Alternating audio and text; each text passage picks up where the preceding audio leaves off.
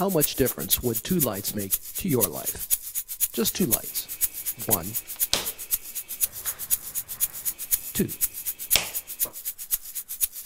If you live in New York, Hong Kong, or Sydney, the answer is probably not much. But if you live in a rural area of southern India, the answer is very different.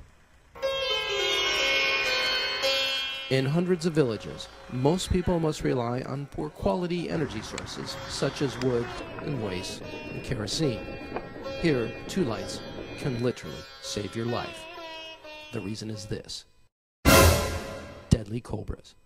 Just ask Mr. Veer Kanaya, who farms silkworms outside a small village 250 kilometers or 155 miles from the heart of India's Silicon Valley in Bangalore. After he installed 2 fluorescent lights powered by solar cells, Kanaya says attacks by deadly cobras have gone down. He says the snakes are scared off by the brighter solar light. Besides safety, these lights are also much cheaper to run and don't create the smoke and fumes that kerosene lamps do. Kanaya's silkworms too love the lights. Less smoke means they produce more silk, and workers don't get sick from the fumes. This allows Kanaya to create a better future for his family of 7. With an annual income of $2,000, however, he just couldn't afford to spend $300 for solar lights. Luckily for him, hope was at hand, and it came in the form of an affordable loan.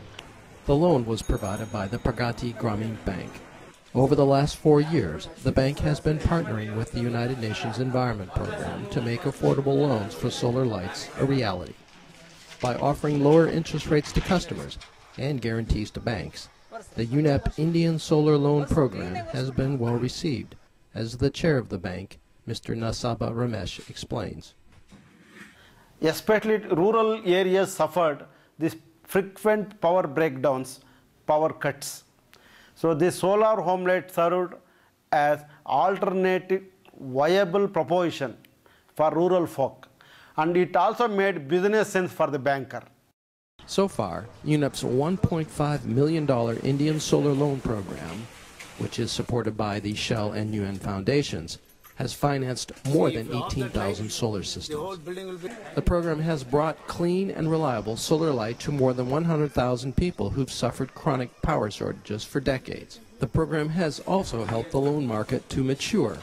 As it did, UNEP gradually withdrew its bank guarantees. But as Mr. K.V. Kumar of Crestar Capital, who helped UNEP set up the program, explains, the change has been huge. 5 years ago, when we went into the field, we saw the buyers were mostly concerned about power cuts, power shortages. They said, we want to buy a solar light because we don't get reliable grid light. Today I find there's a whole change in attitude. They have seen how reliable solar lights are. They also realize that it is one very interesting way to save on energy costs. Power tariffs are not coming down. Inflation is rising. People are concerned about cutting costs. Another reason for the success of the Indian Solar Loan Program was the qualification of suppliers. They had to meet certain standards and maintain local service centers, giving both banks and customers much-needed confidence. After all, as one banker put it, if the solar system stops working, the customer stops paying the loan. Selco is one of the most successful companies associated with the program. The company has already installed more than 100,000 solar light systems across India. One of Selco's most ingenious schemes was to design a solar charging station for these lamps that are distributed fully charged each evening to street hawkers. Just like the silkworm farmers, these merchants too no longer have to put up with smelly kerosene lamps. Today, 20 Indian banks with 2,000 branches offer solar loans, and UNEP is using this success to offer similar programs in Morocco and Tunisia. An extra light or two may not seem much to many in the developed world, but for Kanaya and thousands of others, they've brought safety, profits, and above all, a better quality of life. So how much difference would 2 lights make to your life?